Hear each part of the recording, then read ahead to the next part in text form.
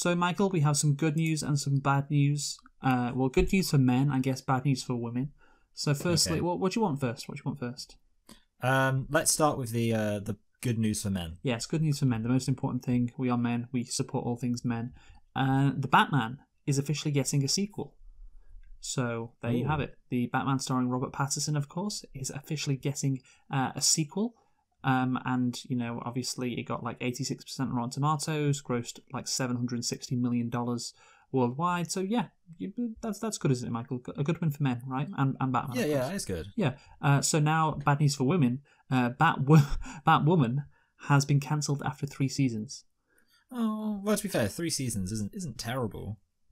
Yeah, I mean, I think you need at least 5 for it to be like a decent. For it to be impressive, yeah. Yeah. But yeah, I didn't even know there was a show called Batwoman, but there was. Yeah.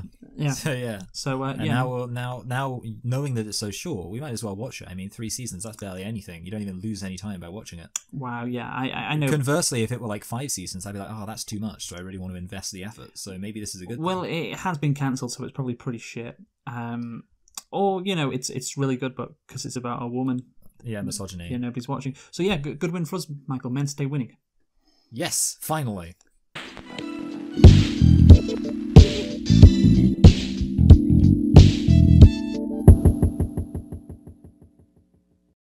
Hello, and welcome to Select and Reflect, the movie review podcast where we look at films that have come out in the near and distant past. We give them a couple of watches and evaluate them beyond first impressions. I'm your host, Michael, and I'm joined, as always, by my co-host, Luke, and this week we are celebrating the release of Doctor Strange or it might be the Multiverse of Madness. And, of course, we're going to be looking at, to celebrate that, Doctor Strange. Full stop. Just that's it. So, Luke, why don't you tell us a thing or two about Doctor Strange? It is a 2016 American superhero film based on the Marvel Comics character of the same name. A Marvel Comics superhero film. Not that strange, really, is it? I would say yes. Produced by Marvel Studios and distributed by Walt Disney as well. It is the 14th film in the Marvel Cinematic Universe. The 14th, of course, released almost 6 years ago, Michael. 6 years ago. It's crazy how this was. I remember at the time this was when Marvel was really like kicking into the gear. When you could, we'll go through the box office in a bit. So the movie was directed by Scott Derrickson. Based on Doctor Strange by Stan Lee and Steve Ditko. Stars Benedict Cumberbatch, Chiwetel Ejiofor, Rachel McAdams, Benedict Wong. Is that his actual? 2 Benedicts. Yeah, I know. And the crazy thing is, his name's Wong. His name is Wong in the actual Marvel Cinematic Universe. Maybe just the writers were so like uninspired with their Chinese name. They're like, well, who are we casting for this role? A guy called Benedict Wong. Yeah, that's a fine surname, Wong. Yeah, Michael Stuhlbarg, who's not in the movie a lot, I have to say. Yeah, I know. That's really funny that he's like, obviously quite a big actor. Yes, Benjamin Bratt, Scott Adkins, Mads Mikkelsen, he's finally there, and then Tilda Swinton. Tilda Swinton. Wait a minute. It says Tilda Swinton is a British actress, not Tibetan. Wow. What? Anyway, the release date for this movie was November 4th, 2016 in the United States. Actually, Michael, can you guess when it premiered? Oh, sorry. No, not when. Which city? Which city? Nepal. No. Is it like an East Asian city? It is, yes. Okay, maybe Hong Kong? Yes, well done. See? Hey. Yeah, sometimes you can work stuff out. Well done. So, the budget, Michael. Have a guess what the budget was for this movie. The budget was... That was me not realizing that I don't really have any idea. Well, I mean, like, obviously I know you should have some idea. Well, I think it's going to be like around 100 million. And I feel like probably if I went for 100 million, I probably couldn't go wrong because I feel like it's got to be around that.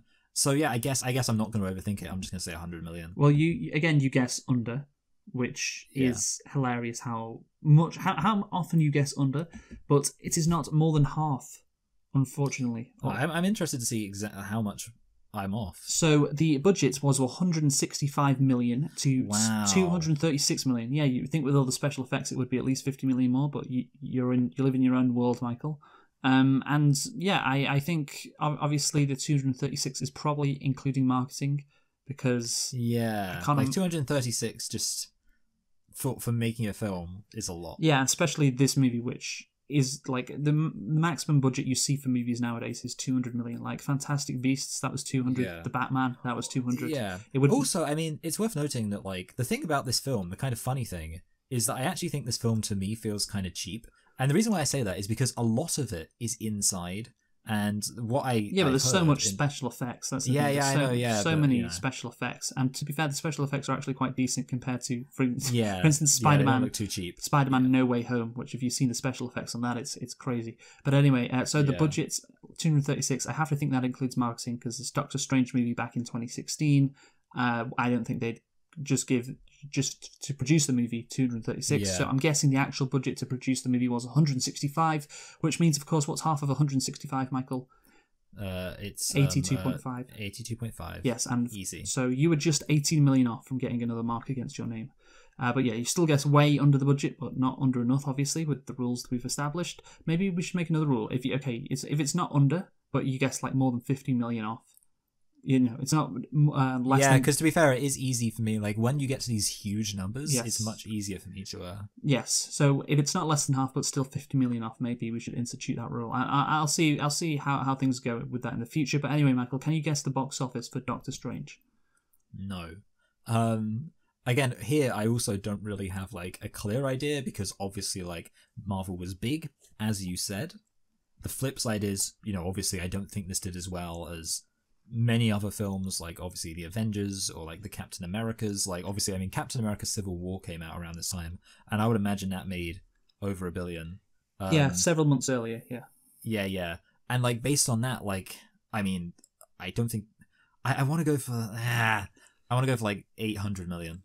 Oh, not that high, but still a decent guess. The box office was 677 million. Okay. Yeah. 677 million. I think that is still quite impressive for a Doctor Strange movie. Yeah. You said to somebody, obviously in 2006, like 10 years prior, that a Doctor Strange movie would be making, almost $700 million at the global box office. They would be like, what? No way. But that just shows how powerful the Marvel Cinematic Universe is, and that's what I mean by the Marvel Cinematic Universe really kicking into gear around this time, because you have, of course, had the Avengers movie, then Civil War, and you could have these movies like Ant-Man and Doctor Strange, which before were bottom of the barrel characters, and you could have those movies gross hundreds of millions of dollars and easily make a big profit in the hundreds of millions. So this was when this movie was evidence that the Marvel Cinematic Universe, this is a real thing, which can not only are fans going to see the big movies, but also the little movies or the smaller movies. They're not little. The smaller movies, that they're gonna go see that too. And this next movie, Doctor Strange in the Multiverse of Madness, is probably going to gross close to $1 billion, I'd imagine, which is crazy for a Doctor Strange sequel. But I guess that's just how powerful Marvel is. But we'll see on that. But anyway, Michael, did you like Doctor Strange? Not. I thought it was pretty boring. Like the thing is, it was kind of inoffensive. Is where I'm at. So it's kind of like there was nothing horrendously bad. But as far as like Marvel films go, like I already kind of said, this to me almost felt like a TV thing. It like felt like it lacked the scope of a movie. Like it almost felt like. It just, to me, it was actually quite boring. Like, I was like, compared to many of the other Marvel films around this time, I actually found this film uniquely kind of just, meh. Okay, I disagree, actually. I thought this was one of the better Marvel movies that I've seen. Gasp. We disagree. I mean, the thing is, to be fair, I'm thinking of, like, the bad Marvel movies, and I'm like, oh, this is a lot better. But even, for instance, Spider-Man, what was it, Far From Home? That was it. Yeah. That one which we watched recently, the 2019 one. This is a better movie than that, in my opinion. I guess it's helped by it being an origin movie, and you've got an inbuilt character arc, which you kind of have to have in an origin movie. But I just enjoyed it because it wasn't like over the top in its Marvel-iness. Like there are some quips and some, well, not really quips. There's some like jokes, but it's quite a serious movie on the whole. And I don't know. I just kind of enjoyed that compared to what you usually see from Marvel. Certainly. Yeah, I can kind of see that logic because I do kind of agree with you. This felt less like a typical Marvel film. Yeah, like I do agree with that. Yeah, and I enjoyed it because of that. I guess there are still some issues, but there are some parts that I did like, and obviously we'll get into that. So, Michael, how many nitpicks do you have? I have one nitpick. Okay, I have two. So you go first. Yeah, basically just why? And okay, so the fact that the Sanctum is in New York, like the logic of that, I just like it's not like exactly wrong, but he's like, oh, or Wong, you could say. But he says like, oh, he put these like different sanctums in all of like these places where great cities would form, and like there's one in New York, one in London, one in Hong Kong, and I'm like, if you want to do like, you know, kind of roughly like thirds across the earth, why not go for like an ancient Mayan city or something like Chichen Itza or Uxmal or whatever it's called? Because they're like not one of those. They're not great cities.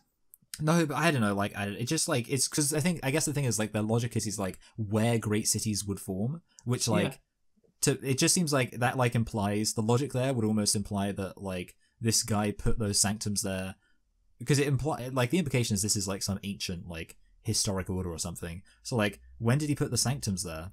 Was he like, New York City, this place is going to be big? I guess what he did was because he has the time stone, so he can see into the future. So he saw, oh, there's going to be a great city built here, so I'll put the sanctum there. That's what he was thinking. I suppose that makes sense, but you know, it's a good thing he didn't go into the New York in the 70s. Then he would have gone, oh, this place is horrible. Well, again, yeah, it is horrible, but it's still literally the biggest city. Yeah, I'm surprised. I mean, I guess if you were following this logic, then Tokyo should surely be one of them. Yeah, I guess really, I just felt like, in a way, I would have preferred it if they had slightly more. I also feel like, I don't want to imply this film could have like some weird things going on with race, but I kind of feel like it just to me feels like it's being a bit mean to pre-Columbian civilizations to be like, you know, come on, you know, like it's not their fault they were genocided. Just throw them that bone, let them have a sanctum. But they weren't great cities. What's the population of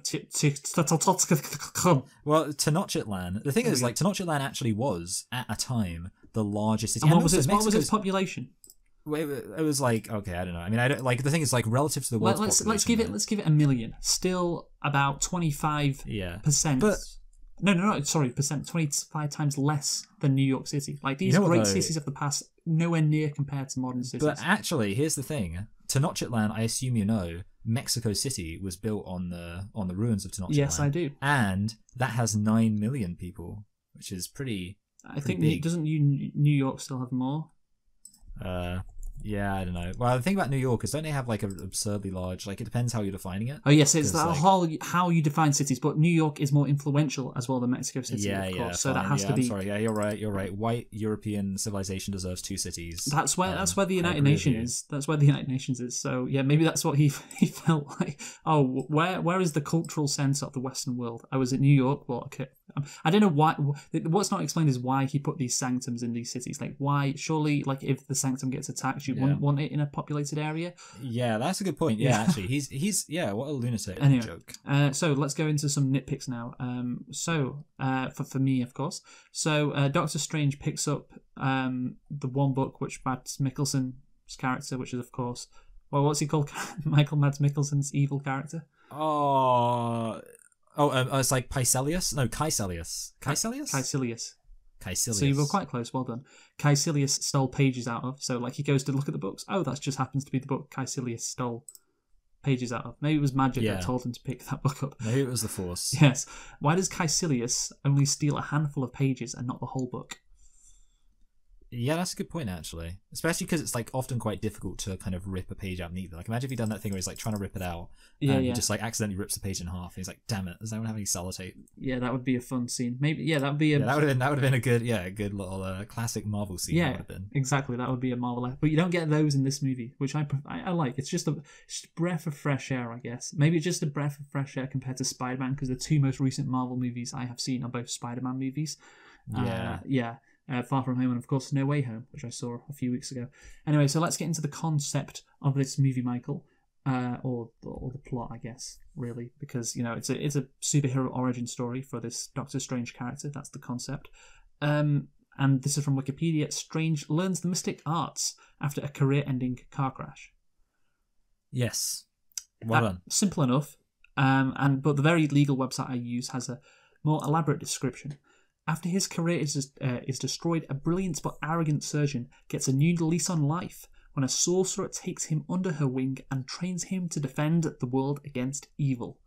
And that's the thing, it's an origin story that is standard, and you know this guy learns about this new world, this magical world it happens to be, and then confronts the bad guy at the end of the movie and wins. You know, he has a character arc as well. The mentor dies, of course. Fucking Tilda Swinton. And yeah, all that stuff happens, and it's a standard superhero origin story. So again, I'm not saying like I'm in love with this movie, because it is very standard, very by the book. But there are some nice parts which I appreciate in it, which I do feel like the screenwriters, like they did really all they could. That's the essence I got from this movie. It's like they really did all they could trying to stick to, again, a very generic superhero origin story formula, and you know, and trying to make things as, I guess, interesting as they could, which we'll get into. But anything more to say on the plot, Michael? No, not just on the bit. Yeah, not on the just introduction, but obviously, I assume we'll talk more about the specific beats of the plot. Yes. Later on. Yes. Okay, so Strange, of course, isn't in the first scene, because we go to Kathmandu first. The sorcerer Caecilius and his zealots enter the secret compound Kamar-Taj and behead its librarian. They steal a few pages from an ancient mystical text belonging to the Ancient One, a long-lived sorcerer who has taught every student at Kamar-Taj, including Caecilius, in the mystic arts. The Ancient One pursues the traitors, but Caecilius and his followers escape. Obviously, one of those scenes that you have to set up the movie. You know, this is what the conflict is going to be. And I'm just interested. Do you know this? Obviously, where was that first scene actually filmed, Michael? Once they go through the portal thing. I don't know. What city did they go to? Come on, you must know. Oh, when they first go through the portal thing? Yeah. Is it London? It is London, yeah. Okay, good. Do you know, and I saw Doctor Strange, obviously, the sequel is filming in London as well. It's not because Cumberbatch is English, by the way. Why do Marvel like filming in London? Because of all the Russian money they can get their hands on. No. Is there like an obvious reason? There is a reason. Why did they film in Britain and not America?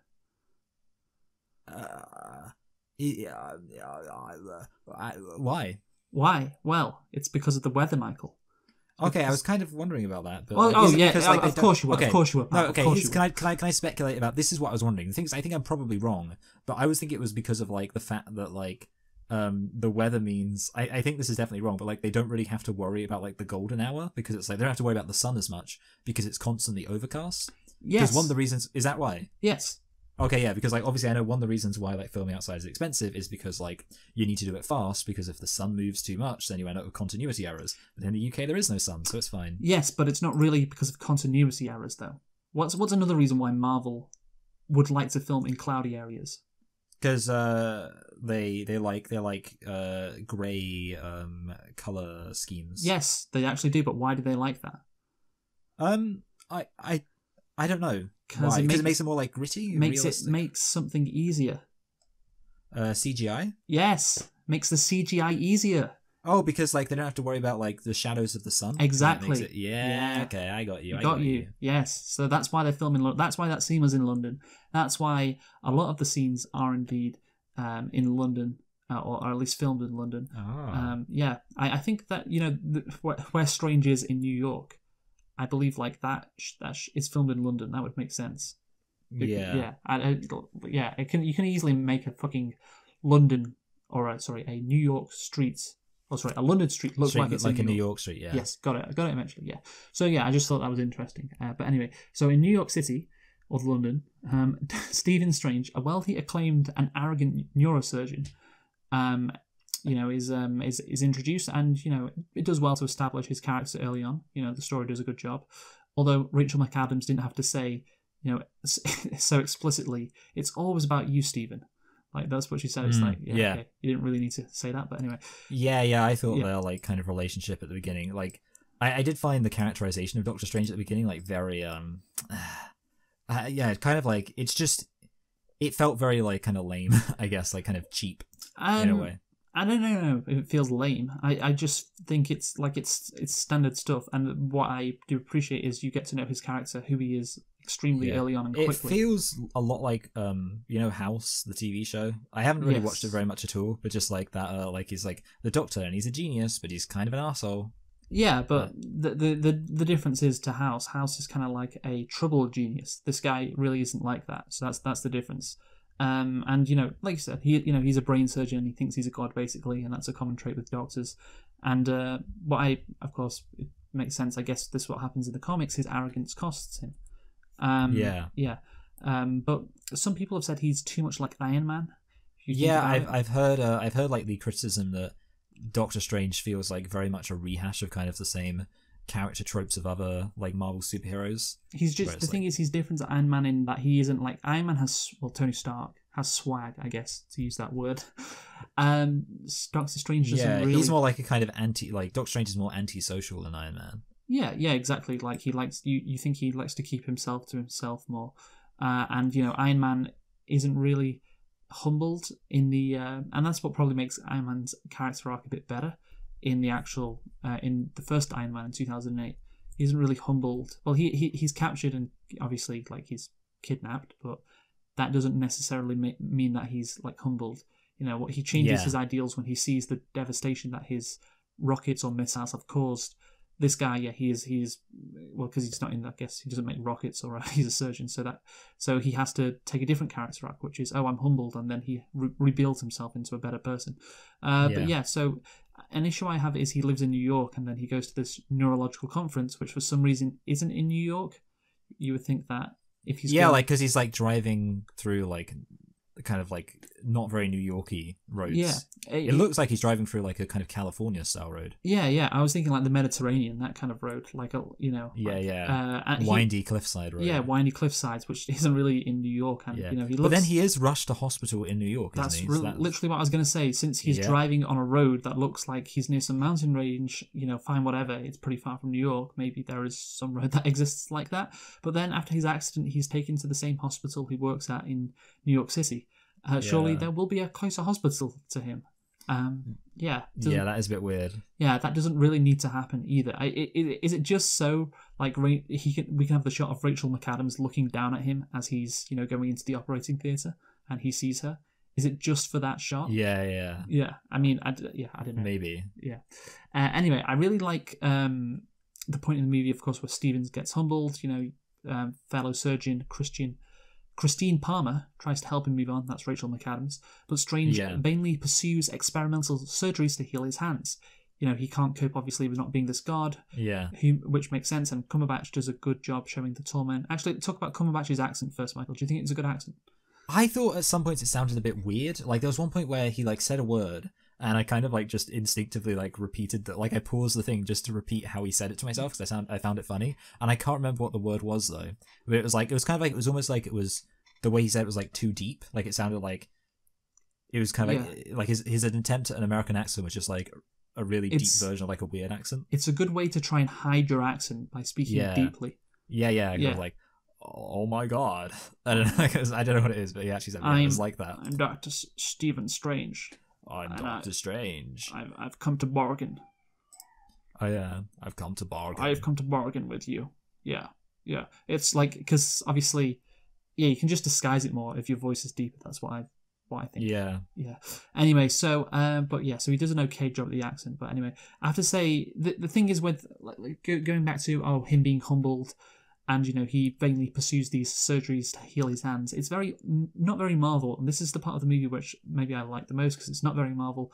Like I like the shot where he steps on the paper where he's tried to write his own name. There aren't any quips or jokes. It's a very serious, depressing part of the movie, and I'm like, oh, this is good. Like genuinely, you can feel how hurt he is by the situation. And again, maybe it's just because I've seen so many fucking Spider-Man shit. Like that scene feels so far from Spider-Man stuff, and will probably be, as well, very far from the new Doctor Strange movie as well. Yeah, because that won't have that, like... I mean, it is... Yeah, serious, I do agree. It starts off very grounded. Yeah, it's serious and grounded. Apart from the first scene, of course, with them fucking, jumping over buildings in the mirror dimension or whatever. Yeah, I guess one of the issues I have is that it kind of makes it feel a bit like mismatch, and I think part of it is like I struggle to maybe appreciate that like grounded beginning, because I do ultimately know that this is, first of all, this is part of a universe that is like super ridiculous, but even that this film eventually gets pretty ridiculous. So I think I agree with you. There's a difference between ridiculous and I don't want to say experimental because it's not experimental, but just crazy. Which this movie does get at one point, just with the graphics and just what happens at the end of the movie, which is a very weird way to end a movie. It is weird. Especially a Marvel movie, which we'll get onto. Yeah, and it's the complete opposite of Grounded. Like it's the complete opposite. Yeah. But yeah, I do like this bit. I do. I have to say I do. But let's get into it. Well, how does Stephen Strange learn about Kathmandu, Michael? Bit of BS. Ah, yes. Bit of BS. You know, Benjamin Bratt, who of course was in another great superhero movie. Which one, Michael? I recognize him. Is he from I feel like I'm wrong about this. Is he from Aquaman? No. Am I totally crazy? Yeah, okay. You might as well just tell me. I did recognize his face, but not in such a way that I would just be doing anything other than guessing random superhero films. A 2003 movie, one we're going to review next year, hopefully. Oh, is it 2003? Is it as like an X-Men? Not X-Men. Spider-Man? No. Or is that not? 2003, eh?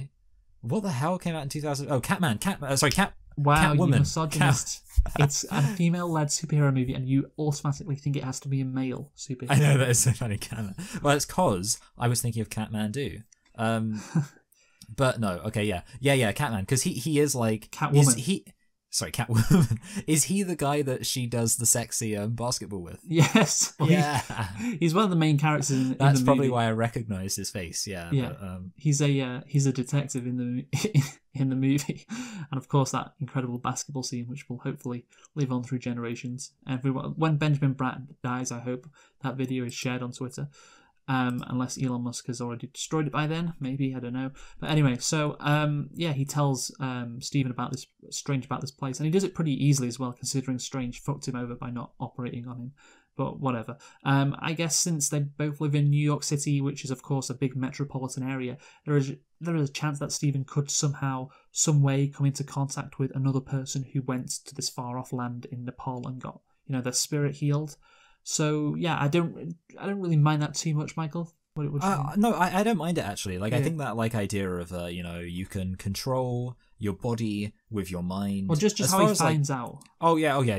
No, yeah, I think it kind of makes sense because obviously he's talking about it being hopeless, and then the guy says the whole thing about and obviously it kind of works in with the whole thing of I guess you could say Doctor Strange has limited perceptions about what's possible, and that obviously plays into the fact that he views some people as untreatable.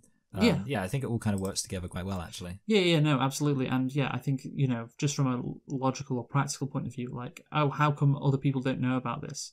Oh, well, it's one guy had this experience and he only knows that this fucking doctor who's working with Strange only knows about him because he saw him walking. And of course, it was such a remarkable turnaround that he notes it, he remembers it. So yeah, it's not the worst way for Strange to encounter this incredible world, I guess. So yeah, the real issue is when Benjamin Bratt says to him that my spirit was elevated and that helped me, that fixed me, and Strange basically at the basketball court accepts that. And I like how Benjamin Bratt's character is playing basketball to show this guy's completely healed. That's good. But obviously then when he gets to Kathmandu and the fucking Kamal Taj, he thinks all this spirit stuff is BS. Yeah, that is a bit confusing. It's kind of it almost seems like he when the guy said his spirit, when Pratt was talking, he was like, oh, I'll just not really. It was almost as if he didn't really pay attention to what he was saying, and then suddenly he goes all the way to Kathmandu, and he's like, oh wait, that what he actually said is what you actually do. That's crazy. It makes no sense. Yeah, I mean, he's travelled thousands of miles to get to this place in Nepal, and he said his last dollar, even though I think that's a bit of bullshit because obviously he's very rich. It doesn't take that much money to get to Nepal, which is known, and you think of Nepal, it's known for its spiritualness, I guess. Yeah. Then this ancient one says to him that, she can reorient the spirits to better heal the body, and, that's what Bratt told him, about his spirit being elevated and helping his body. And Strange is like, I don't believe in fairy tales about chakras or energy or the power of belief. I mean, I get you have to do this because of the character arc, convince this man of science that magic exists, essentially, and get into, like you said, Michael, what was it, open his perceptions of the world? Yeah, I think I say limited ideas of what was possible or something like that. Yeah. I actually, I wrote, by the way, and I want to mention this now, there was one point where I thought he sounded like Kevin Sorbo in in God's Not Dead. It's like, he's like, reality's all there is. All there is science. We're just matter. There's no spirituality. And like, I kind of expected to be like, there's no God. How could any God let somebody die of cancer even while the boy is praying for his mother to be alive? Like, literally, it sounded like kind of like, literally, like, it sounded like an angry atheist from a Pure Fix film. And I found that really funny. Yeah. It's just matter. That's the only thing that exists. That's the thing. That's what he's saying. Like, but mate, he's come all this way on the word of Benjamin Bratt saying, no, your spirit heals yourself, and he's like, no, all that is bullshit. You can't have him come all this way knowing what would be awaiting him and still have him, dismiss what the Ancient One is telling him. I mean, that's ridiculous. You can have him be a bit skeptical, and that's what I remember when I first watched this movie. It was back in probably 2017. We're talking like 5 years ago. And I remember that scene, and I was really confused. I was like, what the fuck? He just accepted it when he was talking to that guy in the basketball court, and now he's like, oh no, there must be some medical reason. It's like, what the fuck? What the fuck? Maybe he just didn't believe what Benjamin Bratt said. Maybe the plot is he's such an asshole that he wasn't like paying attention at all. Yeah. It was just like not really listening to him, like, oh, whatever. Yeah, maybe he didn't believe what Benjamin Bratt was telling him. Just like he told, like he was, they should have communicated that if that was the case. But right, okay, just get me to Nepal, and then I'll believe whatever he tells me. So he'll tell me where I need to go. Yeah. Because like obviously the thing is like it's clear that the guy actually is healed. So I guess he's like, well, this guy must be healed. So that even if what he's saying sounds like nonsense, clearly that should have been communicated though. Like he actually I agree with you. And then this scene would make more sense when he's just dismissing it out of hand. Yeah, and that's the thing. He goes, there's no such thing as spirits, which if he actually thought, given, he'd never go to Kathmandu in the first place. So I get what they have to do. They have to make him, with the character arc, convince this guy, oh no, there's so much more that you don't know. But yeah, you got to do it better than how you did it. Anyway, so then of course Strange goes on what seems like a massive trip, one of several in the movie. Yes. Of course, he references, did you lace my tea with LSD before? Or something. Yeah, that's a bit controversial, mentioning drugs in your family film. Wow, in a Marvel movie, yeah, it's well crazy. But it's great. Like, the hands upon hands thing it's fun. Yeah. And the thing is, that actually made me shiver when I was I was watching it and I kind of like shivered. Yeah, again, this is what I'm talking about, it being so different to what you normally see from Marvel. Like, this is... Yeah, I do like that. Like, the way it is quite creative with the... Yeah, exactly. Like, you can't call these scenes boring. They're visually interesting. And the new Strange movie, again, will have some of that as well. And yeah, I think, again, it's you call your movie Doctor Strange, you expect some of these strange scenes, and it delivers. And yeah, it's some of the scenes later on are a bit like Inception, with how the cities bend and all of that shit. And of course, that, I mean, it's still fun to watch, but it's like, oh, that's very Inception-esque. This one is like, when he's just fucking the hands and just going through the eyes, it's like, that must have been really fun to come up with, like, what we're going to have Doctor Strange do in these scenes. I liked how kind of like they made it sort of almost like abstract imagery, which I guess shows the fact you're like in this weird kind of like, it's a good way of showing like alternate dimensions rather than having it be like anything kind of discernible. It's just like all of these weird images. Yeah, and again, what I like is it's so different again from what you normally get from Marvel. Even though as time's gone on, of course, if you've seen No Way Home, there is, those kind of scenes, because Doctor Strange is in the movie, so maybe that's to be expected. Yeah. Anyway, so Strange, here's the thing, he should have maybe a better motivation, like a better character arc moment that convinces him to stay and want to learn. Like, he just shouts, teach me, after the Ancient One shows him everything. He's just like, teach me. Like, instead, then there should be like a moment where he's like, oh shit, wow. And then like has a conversation with her and like... he changes his opinion pretty easily. Yeah, and you slowly get stuff out of him, and he slowly realizes what he is, or why he's here, what he wants to do, what he wants to become. It's just like quite an instant change, and I guess you would maybe expect that because of an incredible experience like that. But like you said, it feels a bit too quick, and you could have done a better job there. But let's talk about the Ancient One now, Michael. Yes. What ethnicity is Tilda Swinton? This is the tough one, but I believe that she might be white. White. Caucasian. I believe she might be Asian. Caucasian. Okay, so I remember seeing this at the time. Back again when I first watched the movie in 2017. Again, I knew nothing about the movie. I just came in blind. And again, one of my first experiences, again, with the stupidness of fucking Doctor Strange, like, oh yeah, I'll go to Kathmandu because of my spirit, and then the spirit thing is bullshit as he gets there. That stuck out in my mind. And another thing that stuck out in my mind was the fact that this Ancient One was being played by a bald white woman, Tilda fucking Swinton, who is of course British. Yeah. Well, also, I mean, it should be pointed out, isn't this similar to, and this isn't like excusing it, but like it's similar to how Liam Neeson plays Ra's al Ghul in the League of Shadows, which is also like a wise master. It is indeed. It is indeed. Hollywood just can't help themselves. Wise Kung Fu master, obviously got to be a white person. Yeah, I guess the difference there is Ra's al Ghul has ascended to the head of the League of Shadows, whereas this person has been in Asia for thousands of years, or in Nepal for thousands of years. Yeah, but she just happens to be white. Yes, and she just had, like, Ra's al Ghul, he's just, I imagine in the League of Shadows, because they seem to be like an international organization. Yeah. Yeah. They're based in Asia, but he's just like, he just worked as, it's just like any old white guy getting a job in Asia. Yeah. I guess his appearance is meant to seem Asian. I guess that's the criticism you can level at it. Yeah. I mean, I think he's supposed to be Arab in the comics, which would kind of make sense of his name, like Ra's al Ghul, like he's got Al in his name. Yes. But anyway, so they say at one point she's a Celtic mystic. Yes, I did hear that. No. Well, isn't it weird that she's white and she's she's Celtic, and another weird tribe that fucking existed thousands of years ago. Well, you got to bear in mind, Irish people are the ones. I've heard from a lot of Trump voters in Boston that Irish people are the ones who are really discriminated against. They were the original slaves. The modern Celts are a related group of ethnicities who share similar Celtic languages, culture, and art history, who live in the western extremities of Europe. So Ireland, Wales, Scotland, and Cornwall, and some of France as well. And also, I think they live in like Asturia in Spain or something. Yeah. It's those like Celts, they get around. Yeah, it's like it's just clearly thrown in there because it's like, we need to hire a white person for this role. Oh yeah, what's a weird, mysterious group of people that are white? Celts. Yeah, the Celts. Let's go with that.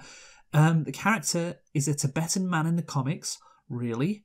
Wow. What? Wow. That's the thing. Like, people. This is the most basic definition of whitewashing you could possibly have. Like, this is whitewashing 101. A Tibetan man replaced by a white woman, and you trying to cover it up with, oh no, it's a Celtic. No, I mean, just come on. But anyway, Cargill said adapting the character as the comics portrayed him would be realizing the major Asian Fu Manchu stereotype while involving the film with the Tibetan sovereignty debate. And of course... I see. So they couldn't have a Tibetan person in it because of the fact that that would imply that Tibet exists. It's a good point. Yes, and of course, then China wouldn't be happy. Basically, China should, you can't have a Tibetan, I guess, theme in the movie. It can't be Tibetan, because then, that would mean it's Chinese. The Chinese government wouldn't like that. Yeah. I guess. I wonder whether or not I wouldn't be surprised, therefore, if him going to Nepal, like, I would not be surprised if Doctor Strange doesn't actually go to Nepal in the original comics and actually does go to Tibet. Oh, maybe he does. However, not giving Nepal is quite a spiritual place as well, from what I can gather. Yeah. And Bhutan as well, all of that shit. Anyway, however, not giving one of the few significant Asian roles to an Asian actor would also be received negatively, Carville said. And he compared the situation to the Kobayashi Maru, an unwinnable training exercise from Star Trek. Is that the... or whatever. It's some fucking... So it's basically just saying like it's a catch-22. Yeah, catch-22. Yeah, you can't win. But the thing is, you can win. You can just don't, well, you can't. They can't get Chinese money. That's the issue. It's like, okay, fine. Hire a Chinese actor. Yeah, that's it. Yeah, like they could have done. Yeah, they could have done anything. Like, basically, even if they would have, they could even have gone like Japanese or whatever, like just anybody who's, or Indian. Wow, don't get too racist, Mike. No, they could have done Indian, like, because Indians have the whole mystic thing going on. There aren't any Indians in this film. Yeah, I mean, that's the thing. Derrickson wanted to change the character to an Asian woman, but felt an older Asian woman would invoke the dragon lady stereotype, while a younger Asian woman would be perceived as exploiting Asian fetish and be a fanboy's dream girl. Yeah, which doesn't really make sense, because you don't have to make them sexual at all. Yeah, so you don't have to go down that path. But they could have if they wanted to. Like, they could have had Lucy Liu. Lucy Liu's fucking 40 now, Michael. Or probably 50 now. Anyway, so yeah, but that's the thing, like, you don't have to, like, so you shouldn't cast Asian women then in these roles because, oh no, that would just be a fanboy dream girl. Yeah, or this literally is like the meme of kind of like SJW progressivism that you get from like the conservatives, but like unironically. Well, I just think he's bullshitting. Because I kind of agree with that. But the thing is, it's fine if you cast an Asian person. You know, you could say, oh, they're Chinese, not Tibetan. You could quarrel with that, but guess what? The comics, the fucking comics character is a Tibetan man, so an Asian man. Cast someone who's Asian then.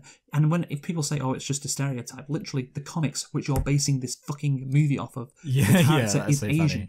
It's not. You can easily sweep that you can easily sweep that controversy away so quickly. Like, no, we're just basing it off the character. Would you rather have this character be white? And then that would, shut up all the critics. Yeah, and then everyone would be like, well, obviously the character shouldn't be white. And they're like, yeah, of course, obviously. And this is just like, again, I think they wanted a white character specifically because, like, it makes it, I guess they like Tilda Swinton in the role. I'm guessing. Yeah. But anyway. And they've probably made it easier for Western audiences to consume, I'm guessing. Yeah, I mean, it is a bit weird because it's kind of like, at the same time, I almost don't really know like who's really sat there like who wanted this, it's kind of like, I can't actually imagine that there was anybody that was actually like even subconsciously more inclined to like this film because it had Tilda Swinton in it. They just thought, oh no, it's better if we get a white woman playing this, or a white person playing this role who speaks like in a British accent. He also wanted to avoid the stereotype of a Western character coming to Asia to learn about being Asian, which is essentially what happens, I guess. Oh, because Tilda Swinton... he does like the whole Asian facial hair thing. Yeah, because Tilda Swinton isn't Asian, so therefore he's not learning about being Asian. I mean, again, if he just does the exact same shit, but Tilda Swinton is Asian instead. I mean, he's not learning about becoming Asian more, is he? Than he is in the movie, and decided to cast a non-Asian actor in the role.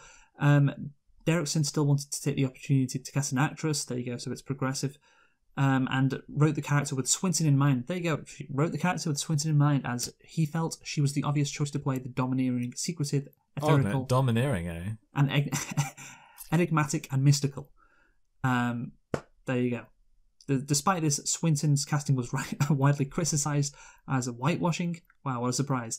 Derrickson said he was pleased with the diversity of the film's cast in terms of gender and ethnicity, but acknowledged that Asians have been whitewashed and stereotyped in American cinema for over a century, and people should be mad or nothing will change. What I did was the lesser of the two evils, but it's still an evil. No, that's the thing, it's not the lesser of the two evils. It wasn't lesser of two evils. It's not. And if you just cast an Asian person in this role, it wouldn't be an evil either, because literally the character in the fucking comics is Asian. So again, it's bullshit. He just couldn't, like, basically he was like, well, if I wrote an Asian in there, I'd have to be racist. So like, it's like I wouldn't be able to write an Asian without them being racist. So I decided to just avoid writing an Asian at all. Yes.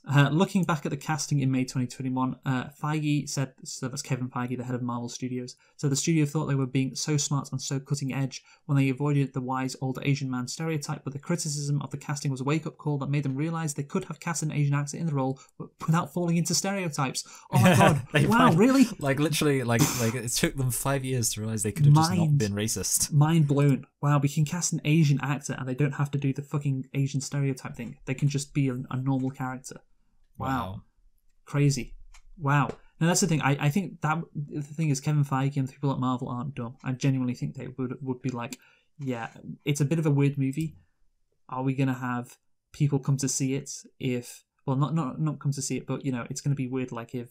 It might feel too Asian, it might feel too weird, too Asian. We still want to make this a mainstream movie. I think that's what they were probably thinking.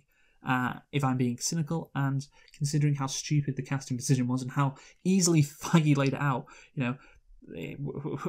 they didn't realise they could have cast an Asian actor in the role without falling into stereotypes. Of course, that was the easy solution, but I guess hey, that's their excuse they're running with, and let's see if that happens in the future. But anyway, so the Ancient One refuses to train Doctor Strange, but after convincing from Mordo or whatever, she reluctantly agrees to train Strange, whose arrogance and ambition remind her of Caecilius.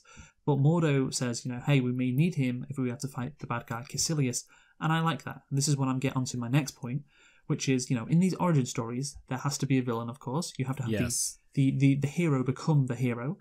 And the issue is, of course, these villains that have to appear, for the hero to defeat in the origin story, they often appear at the same time as the hero. Of course, Spider-Man 1 is the worst example of this. That's always the go-to example. Yes. The same fucking night the Green Goblin and Spider-Man, exist. Yeah. But actually having this bad villain exist as a reason to recruit the hero, well, that makes sense. And as to why a showdown in the origin story between the good guy and the bad guy would happen. And so, I like that. It's like, how do we get the villain into the movie?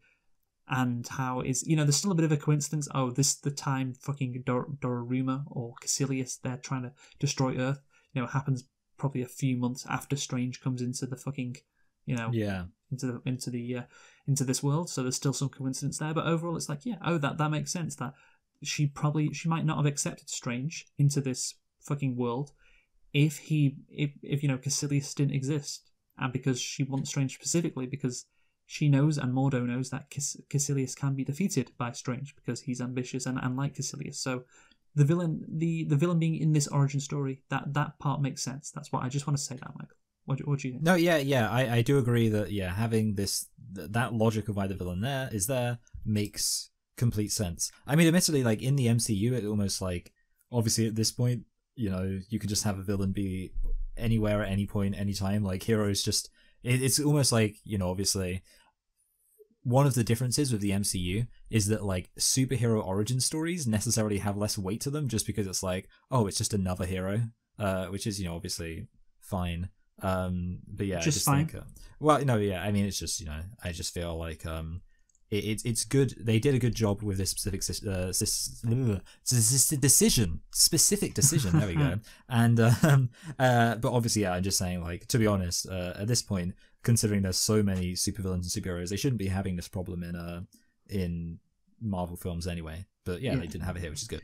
Yeah, no, I agree. But anyway, it's training time, Michael, and he's getting better, Strange, at everything, learning all about this new world. And this part of the movie, is just the basic stuff you get in every superhero movie, and especially a superhero movie where this person has to enter a new world and doesn't just have new powers. They're slowly understanding things, and there's also the threats. With what's going on with the world, you understand that. I like the thing he does with the apple and the time stone as well. I think that's a nice. Yeah, that's a good illustration of the power. Yeah, that's a nice concept. But there is a lot of exposition in this portion of the movie from when from when Tilda Swinton agrees to train him to when fucking Caecilius comes through to the and tries to destroy the London Sanctum. A lot of exposition and a lot of terms that are said in basically in a 2-minute time period. We get this right. I'm gonna read this off from Wikipedia, Michael. This is all blasted at you within a very short time in the movie. So you ready? Yes. Okay. Strange learns that Earth is protected from the threats from other dimensions by a shield generated from 3 buildings called Sanctums in New York, London, and Hong Kong, which are all directly accessible from the Kamar Taj. The Sorcerer's task is to protect the Sanctums, though Pangborn instead chose to channel mystical energy into walking again. That happens later, in fact. But anyway, Strange progresses, or that's revealed later. Strange progresses quickly and secretly reads the text from which Caecilius stole pages, learning to bend time with the mystical eye of Agamotto, which is the time stone. Mordo and Wong warn Strange against breaking the laws of nature, drawing a comparison to Caecilius' desire for eternal life. Caecilius used the stolen pages to contact Dormammu of the Dark Dimension, where time is non-existent. So did you get all that, Michael? Yes.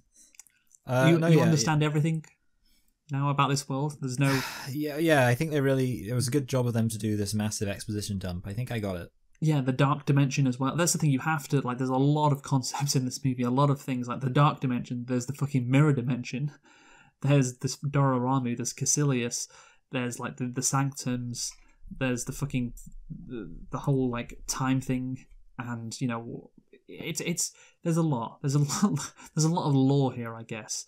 But yeah, I guess they did the best they could. I don't know, but yeah, I remember in the middle section of the movie, God, they are introducing a lot of concepts, and very, very quickly as well. But anyway, so an issue I have with this movie, Michael, as soon as they talk about Caecilius and the Dark Dimension with Strange questioning all the stuff regarding defending the world. He's saying, I just wanted to use my hands and all that. Caecilius, what does he do, Michael? After he says he just wants to use his hands. Yeah. Wait, I'm just trying to remember the exact scene.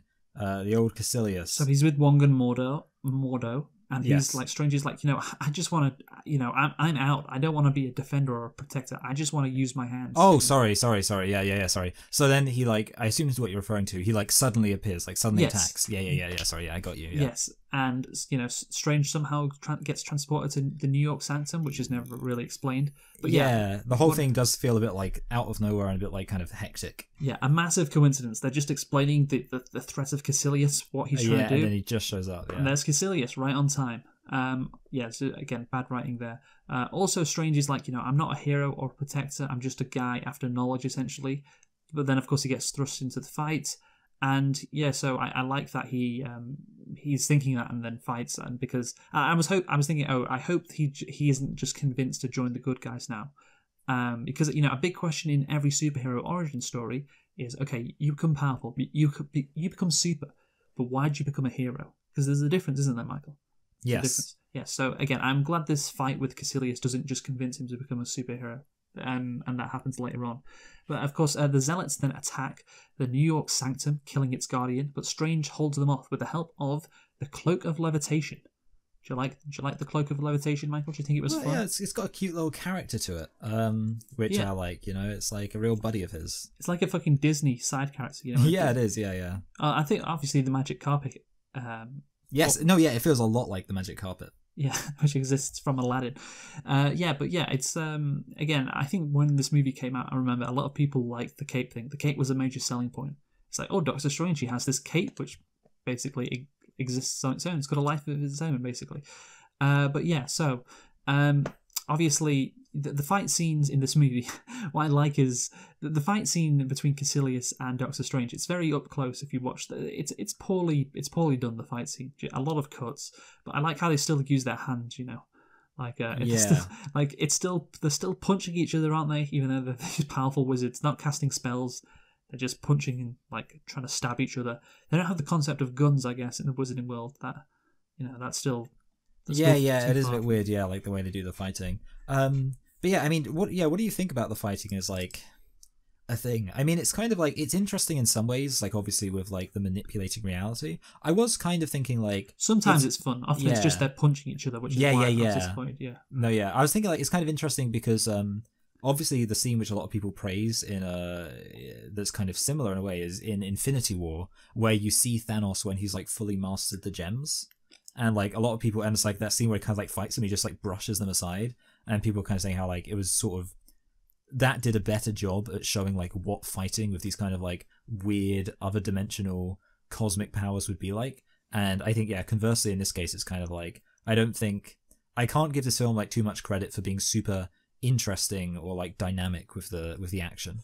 Yeah, sometimes they have some nice concepts, sometimes, but a lot of the time, unfortunately, they are just punching and stabbing, and it's like sword fighting just with mythical time swords, and those with... Yeah. They love to do that shit with their hands as well, when they just, they do a circle with their hands. That happens a lot in this movie.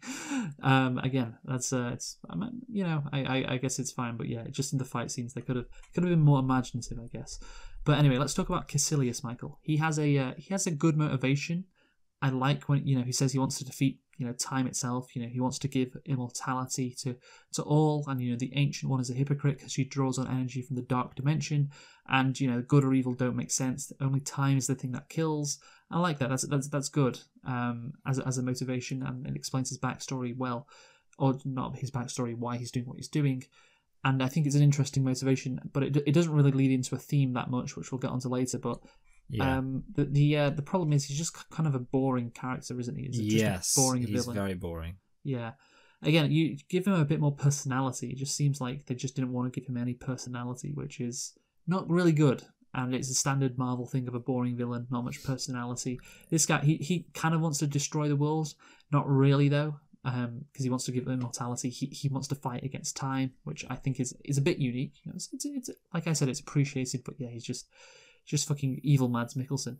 There's nobody who plays an evil character better than Mads Mikkelsen if you just want a standard evil character. Yeah, right? That is true. No, yeah. I mean, I agree with you. I think this was like a really boring, like, because you don't see any of like his personal life, any of like, he's just, he is, I'm trying to think like of like all the MCU. Yeah, that's it. Yeah, like there's no, and of all the MCU villains, I think he's kind of like, he's possibly even in the bottom half. Oh, well, definitely. I think he's definitely in the bottom half. Yeah, I'm just trying to work out. Yeah, but bottom 3 with that one from Thor 2. Yeah. I was gonna say Thor 2 is the other one I'm thinking of. But also the other thing about it, I don't like how like basically, and this is kind of, it's jumping towards the end, but it's about the villain's motivation. Like the way that Doctor Strange is like, oh, you should read the spell book because the warnings come afterwards. It's kind of like, it like literally makes it sound as if like the film's just glossing over the fact that basically it's a classic like villain has this thing he wants, so he's trusting some evil dark force, but like obviously the evil dark force isn't actually going to help him. And I kind of like, that's kind of something that annoys me, like when you have like a villain who's basically like,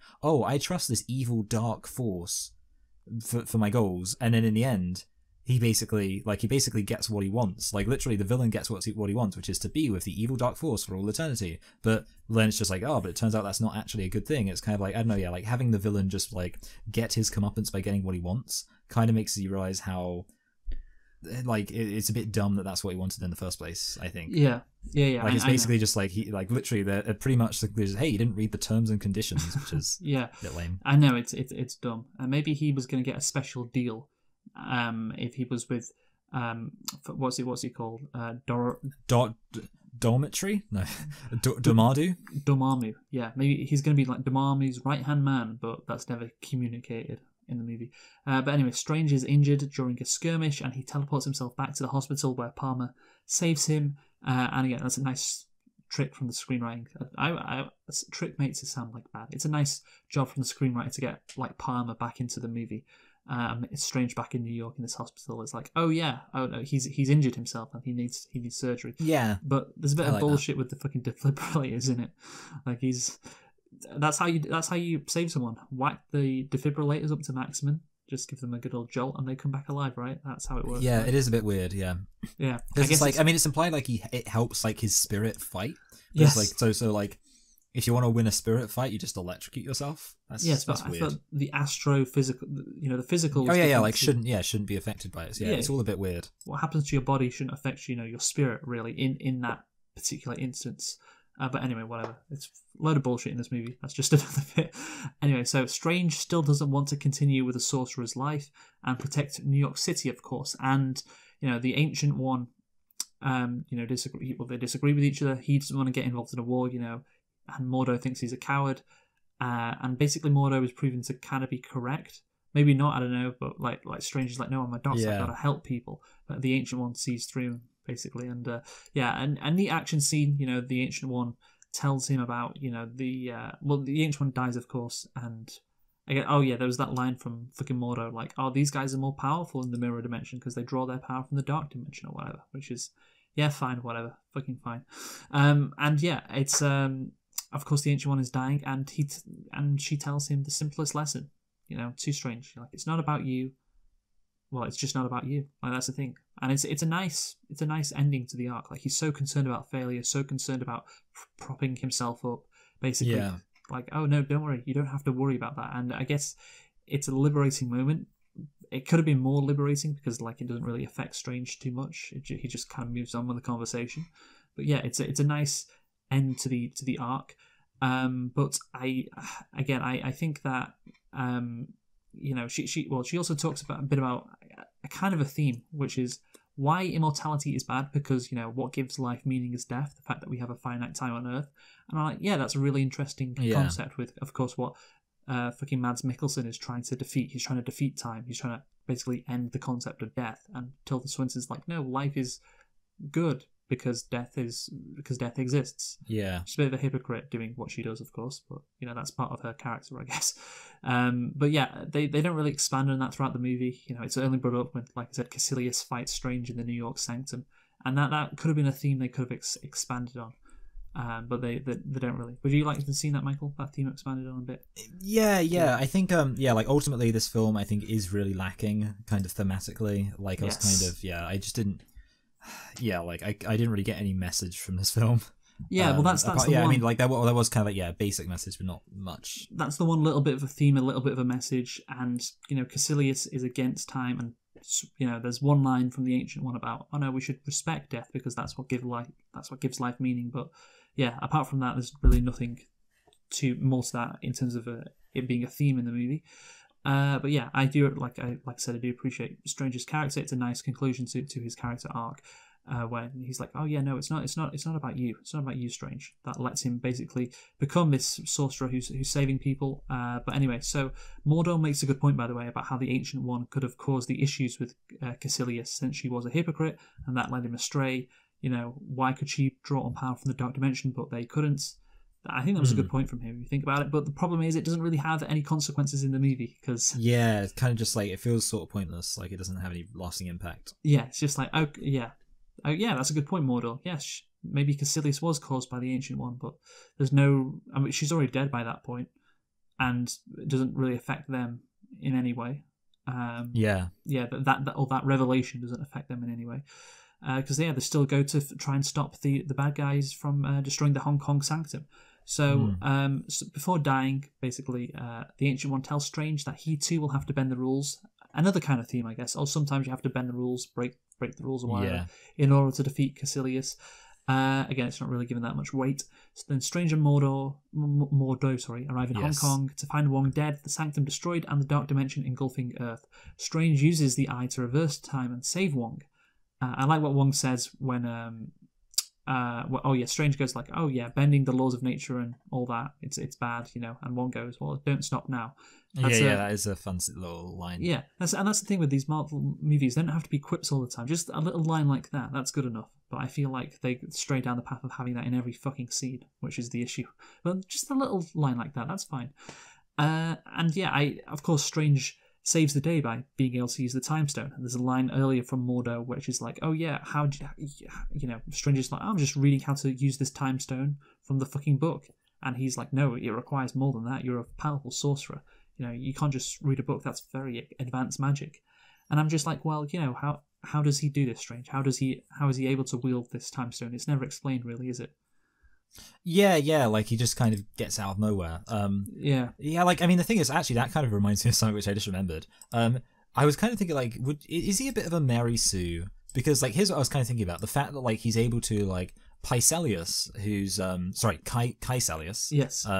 I spelled his name wrong in my notes, which is why I just said it wrong there, so let me correct it now so I don't embarrass myself in the future. Caecilius is, like, obviously implied to be a real big deal. Like, he's implied to be pretty powerful. Yes. And Doctor Strange is able to kind of hold his own against Caecilius quite well.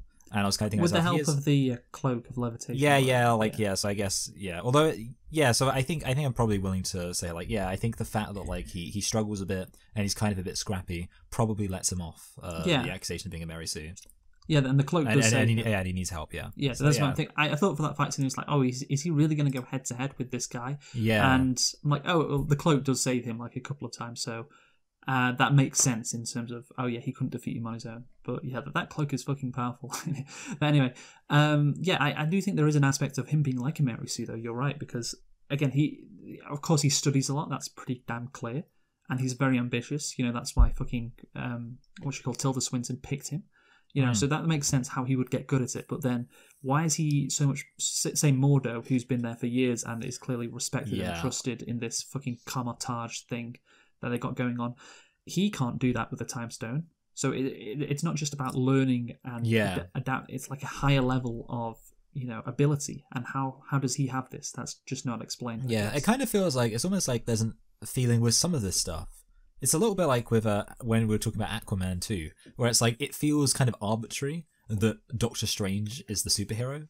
Because I remember when we were talking about Aquaman, you were like, well, hold on a minute, if like there's loads of Atlanteans, how is Aquaman even a superhero? It's just like he's just like the guy who decided to be a superhero, and it kind of feels a bit like that with this. Like it's almost just arbitrary. Like why couldn't it have just been like, imagine if the film was about Doctor Strange, but then it turned out that actually he's just, he learns to do the stuff, but he's not like some fantastic prodigy, and he'll never be as good as Mordo, and then Mordo just becomes the actual superhero. That would have been unconventional. I mean, that would have, but yeah, again, I'm fine with Doctor Strange being this guy. It's just if you explain why he can use the Time Stone, somehow, some way, I don't know, go to the fucking comics for inspiration. Not just like, oh, he can do it because he's naturally good at it. Then that's just unsatisfying. And again, like you said, Michael, Mary Sue-esque. But anyway, so Strange then enters the dark dimension. This is the end of the movie, and creates a time loop around himself and Dormammu. When I think of the name Dormammu, and I've kind of almost strayed to say it a couple of times in this review, I often think of the PSG and Italian keeper Donnarumma. Don't we all? Don't we? No, but I mean, he's a very famous keeper, Michael. So. No, yeah, I have heard of Donnarumma. Oh, you actually have? Yeah. Obviously, he played against England in the Euro final, Donnarumma.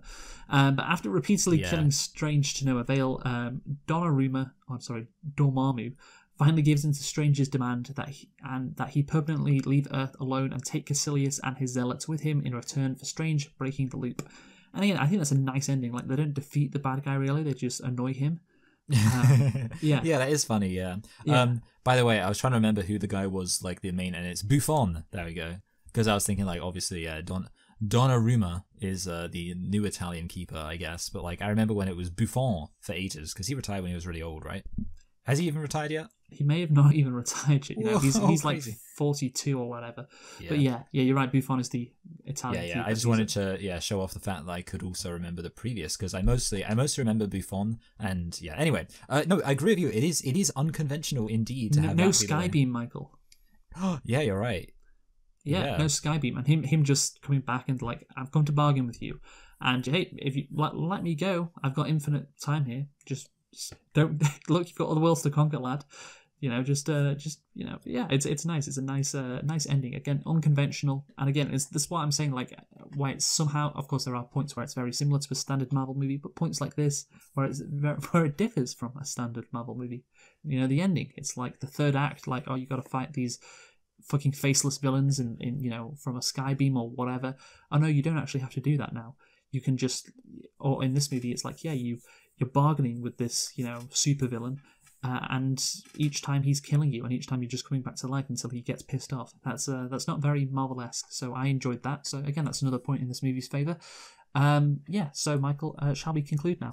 Yes, let's conclude now. You go first. Okie dokie. So, I can pretty much say immediately what the main strength of this film is. It is interesting with like the whole timey-wimey stuff. And, the fact that you have like this novel ending, it is all a bit weird, and that's kind of entertaining. That is the main strength of the film. Unfortunately, I think the film does have a few key weaknesses, of which I think the number one thing I think is that the villain is very boring. Like I say, I mean, there's no way around the fact. I would kind of agree with you, probably, and quite likely, bottom three. Just not very interesting at all. And that really, I think that has to hold, like, a superhero film. That has to hold it back quite a bit. I also think the plot in general just isn't that interesting. Like, there weren't really any moments where I was, like, super invested in the film. Like, in a way, like, I think you can kind of passively watch this film and be like, oh, that's interesting. Oh, that's funny or clever of them to do that. But in terms of like actually being enthused by the experience of watching the film, I don't think this is that great. And with that said, I'm going to give it. This isn't going to be a terrible rating, because I think ultimately, the main strength of the film, like I say, is the intrigue of it. But I'm kind of thinking a high 5, which is not a great rating at all. But like obviously you can tell what's holding it back. It's the villain. It's kind of the not massively interesting plot, not super exciting. But yeah, that's my take. High 5. High 5. Yeah, I think there are some attention-grabbing points in this movie. Obviously, the cloak, that's fun for some scenes, and the crazy like special effects with Doctor Strange, going through this like trippy portal, Doctor Who-esque thing, I guess. And then you've got obviously the mirror dimension stuff, which is fun. But obviously that's not what happens in the majority of the movie. You can't just judge a movie on those kind of special effects and nice moments. Overall, I think there's a good character arc from Doctor Strange. I like the character arc, and that's of course pretty crucial in a superhero origin movie. There are some issues with the plot. Again, it's very standard. There are some things which make sense, and other things again which we talked about which really don't make sense. So yeah, pretty generic plot from all angles, really. In terms of the direction it goes, and are there holes? Yes, there are indeed holes in the plot. And the villain, like you said, Michael, is dull as well, but he has a good motivation, which I like. A good reason to be a villain. But yeah, he's just dull, like I said. But the thing is, his reason for being a villain can maybe lead into a theme, but apart from one line from the Ancient One, Tilda Swinton, of course, it doesn't. And yeah, Tilda Swinton not being Asian. No, not Tilda Swinton being Asian. The Asian one not being Asian is dumb. But at least the ending is unique and different, and I do appreciate that. Again, there are some aspects which are quite unique and different. I think it doesn't really feel like a Marvel movie in a lot of ways. Certainly compared to like Spider-Man and fucking Ant-Man as well. This one feels a bit different, so I appreciate that a bit. So what did you give it, Michael? High five. A high five. High five. I think I'm gonna give it a 7. I think I'm gonna give it a 7. So I like it a bit more than you. Yeah. But yeah, again, a 7 out of 10. It's like a very probably on the better side of the Marvel superhero movies for me, just because some aspects are not that Marvel-y. But yeah, still like a pretty average movie overall. But no real complaints there with my 7 out of 10. But now it's time to guess, Michael, what we think Doctor Strange and the Multiverse of Madness is going to get on Rotten Tomatoes. So are you ready? Yes, I am. Okay, so we're going to guess what it's going to get in 3, 2, 1. So you good to go, Michael? You got a guess? Yeah, I've got a guess. All right. 3, 2, 1. 78. Oh, wow. Okay. So 78 for you. Oh, you. I just realized we did an inverse of each other. I know. 78 for you, 87 for me. Oh, boy. So the thing is, the previous one, Doctor Strange from 2016, got 89% on Rotten Tomatoes. Ah. So, yeah. And 78 would be quite a dip. Marvel movies don't usually score that low. But, let's see. But anyway, Michael, what were you reviewing next week? Well, next week we are reviewing, and this is a relevant film to be reviewing if anybody's clued into the recent parliamentary discourse. Yes. Basic Instinct. Fucking Basic Instinct. Like when I saw we were doing that, I was like, oh, maybe we should have moved that around. Because I'm sure everyone would have been, like, who cares about Doctor Strange and the Multiverse of Madness? People care about sexism in the House of Commons. Yeah, people care about Angela Rayner doing the old Sharon Stone. Yeah. Although it should be said, the reason we're actually doing Basic Instinct is not because of Angela Rayner being an absolute succubus, but rather because it's like a sex demon. It's like a. I just thought you were going to say slut then. No, I was thinking about doing that, but then I thought even ironic slut shaming is not okay, so I decided to instead use. Anyway, I think it's fine if people know it's ironic. Obviously, Angela Rayner is not a slut for just wearing tights and sitting on a front. Oh, sorry, not even wearing a skirt and sitting on a front bench. But we'll get into that. Anyway, so but the actual reason we're doing it is because of the 30-year anniversary.